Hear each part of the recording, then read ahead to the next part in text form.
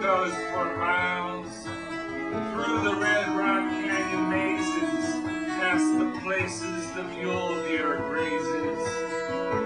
Juniper and sage on sparse terrain, the touch of humanity is earth their stings.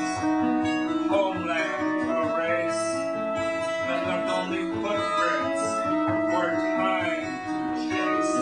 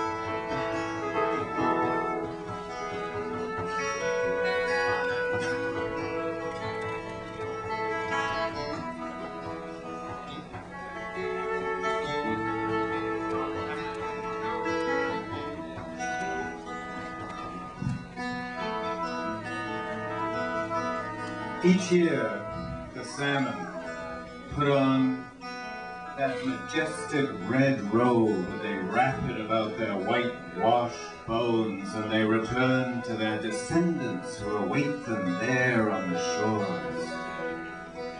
For the salmon, it's an awesome climb. Red robes flashing up the waterfalls, and their descendants are all waiting there to undress them, to take off that majestic purple robe. And when they are done, sitting close about those fires, then they know as they are done and filled and full, they must replace each bone exactly into the white, rushing water.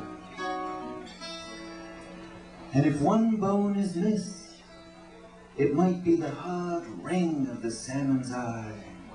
Then soon one of the people will begin to sicken and fail in sight until that bone is found and replaced exactly into that white, rushing water.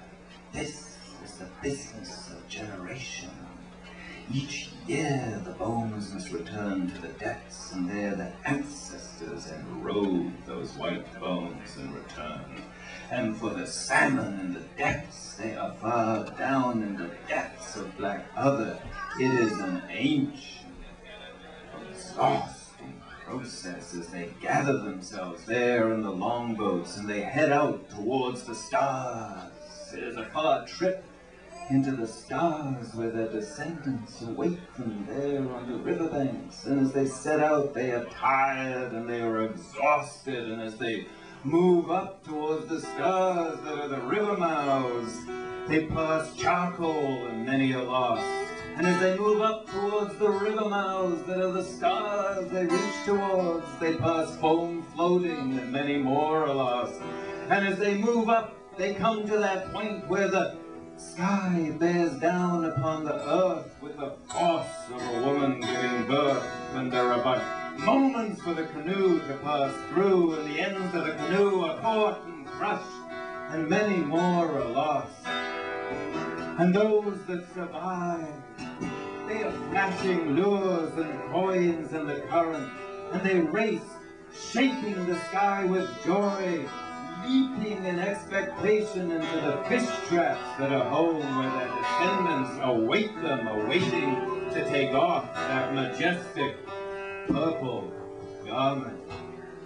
And as I stand shaman on the bank, I look at the great fish moving towards me, and I know that there is one amongst them, one that is calling to me from the unimaginable depths of Dark Other, one whose eyes have all the wisdom of rock and water, and it is I, and I know that it only will I want to kill, and I will run lunging and slashing until we fall together into a final, dying, rising rush.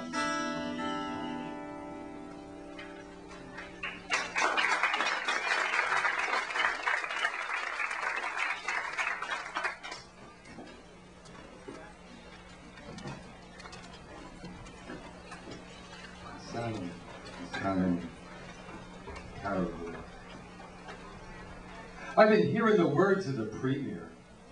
Yeah. Barras is wagging his tongue, talking about cheap electricity. We got enough energy to burn. He's saying it's straight to the lower 48. We'll line up your shopping malls. Condition the air in Manhattan. Make mountains of snow in the fall. It's clean. It's safe. It's really okay. There's nothing going on up in James Bay.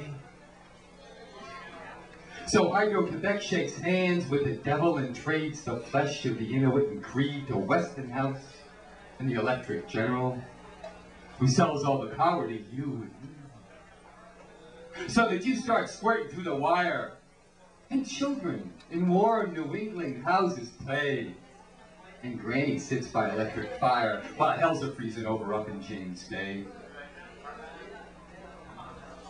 But I'd rather hear the thwack of a beaver's tail as it echoes across the lake, or the snap of a twig under the hoof of a deer that runs through the brake, or follow to the north the Caribou Trail with the Cree who hunt to put food on the plate. But some giant jacks are ripping the earth, cutting up rivers to flood out the plains, polluting the waters with houses of power, clearing whole forests till nothing remains. Now mothers can't breastfeed their children for the mercury running in their blood, and the salmon are swimming in circles. The moose are stuck in the mud. You got a fist of iron, but your feet are made of clay, and you're gonna get broken if you don't stop stepping on James Bay. Meanwhile, down in the Empire State, the mountains are bare. The skiers can't wait. So electric hoses spit out the flakes in artificial winter. And in northern Quebec, there's no one around.